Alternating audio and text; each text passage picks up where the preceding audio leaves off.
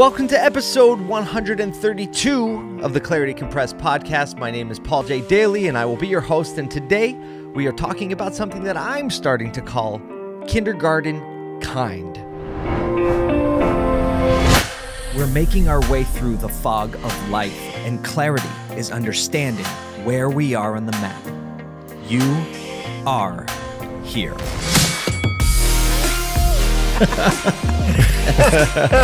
Let the good times roll.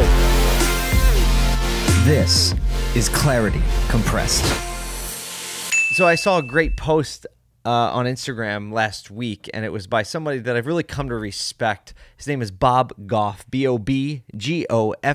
Look him up. That's his handle, @Bob Goff. And it said this: love difficult people. You're one of them.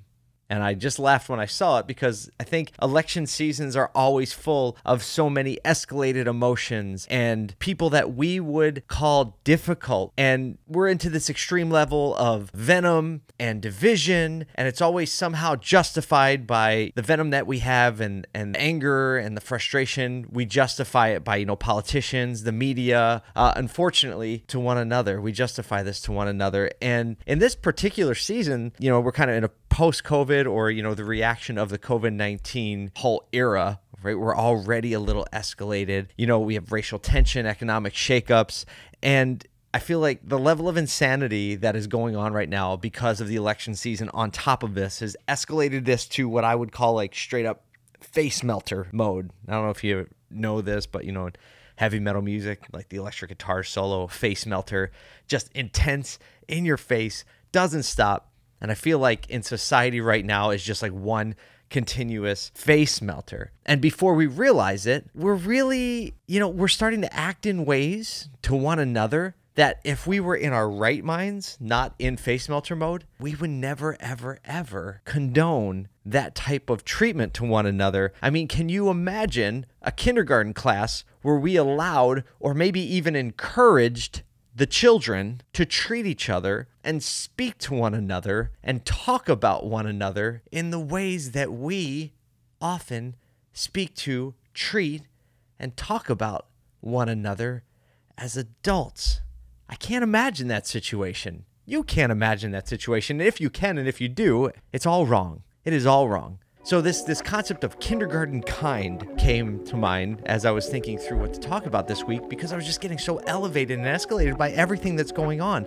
So I want to talk about a few of the things that I've experienced. I made some notes because I want to make sure I get it right. These are a few things that I've experienced over the last, last months, but they seem to be escalating. First of all, I'm in meaningful relationships with people on both sides of the political spectrum. And you likely are the same. And if you're not, then I would encourage you to look for some meaningful relationships on the other side of the aisle. But I have meaningful, deep relationships for people that are on the left, people that are on the right.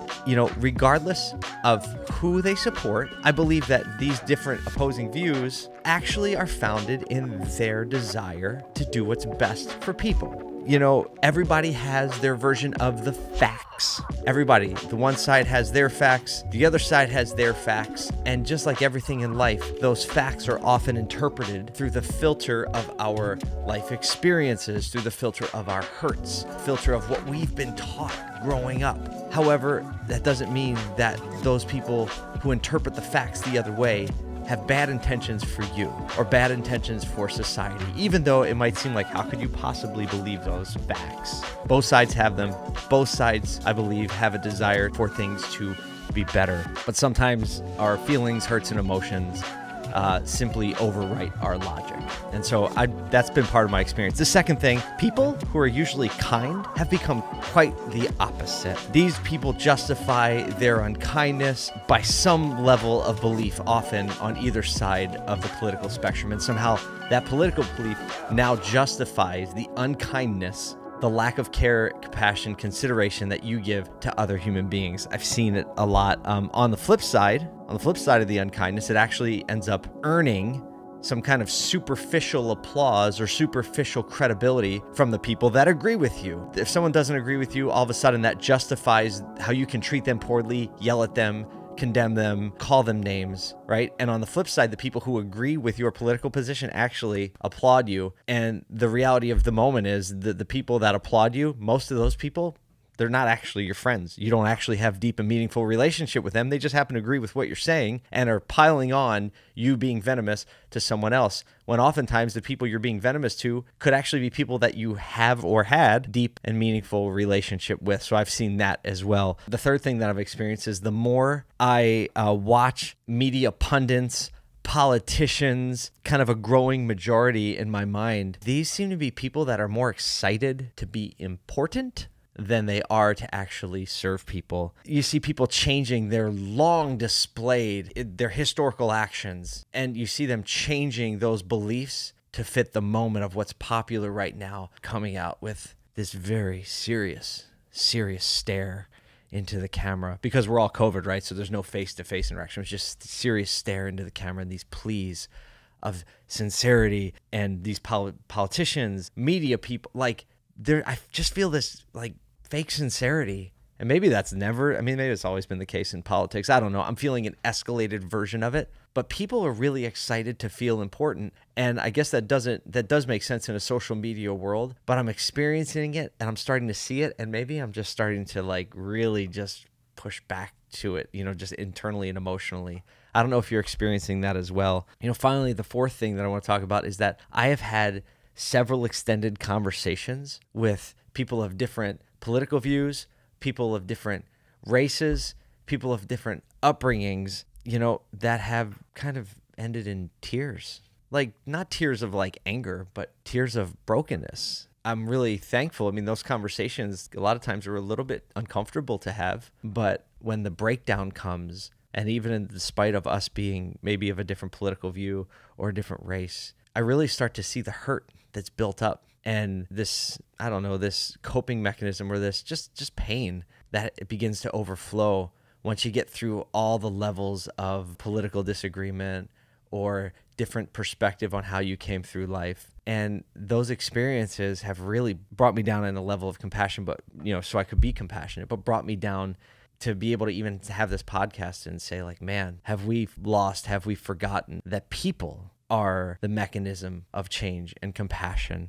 I'm assuming I'm not alone in these experiences I just talked about. Like, what I'm realizing and what I see, how I see people's perspective changing, people being very venomous in situations where they wouldn't be, having conversations with people with different beliefs or different upbringings, different races, only to end in kind of a really healthy transparency and vulnerability. I'm assuming I'm not alone in these experiences. And I realize this: governments don't change people. Policies don't change people. Political ideology don't change people. People can only decide to change themselves. And when they decide to change themselves and reach out, people are the catalyst to change other people.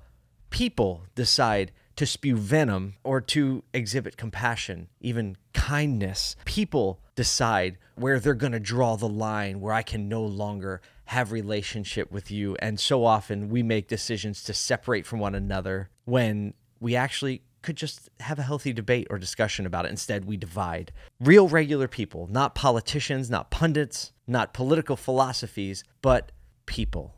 And so to bring this all the way around to the beginning of the concept of kindergarten kindness, I think that you and I can decide this every single day in the midst of all the pressure, in the midst of all the stress.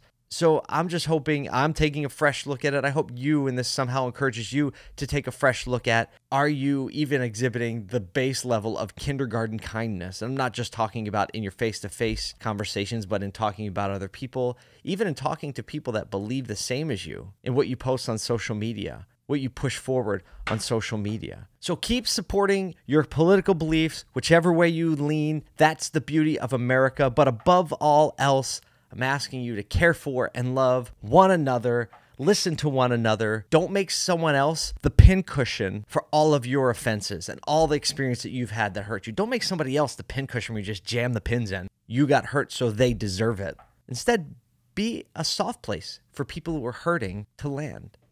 Be a little more open-minded. Be a little more kind. We can be the people that decide to make the change because we have the clarity of what is actually going on and the clarity of the fact that we get to choose every week. I hope you go forward. I hope this week is a week with a little more kindness from all of us. I will talk to you next week. Till then, pursue clarity.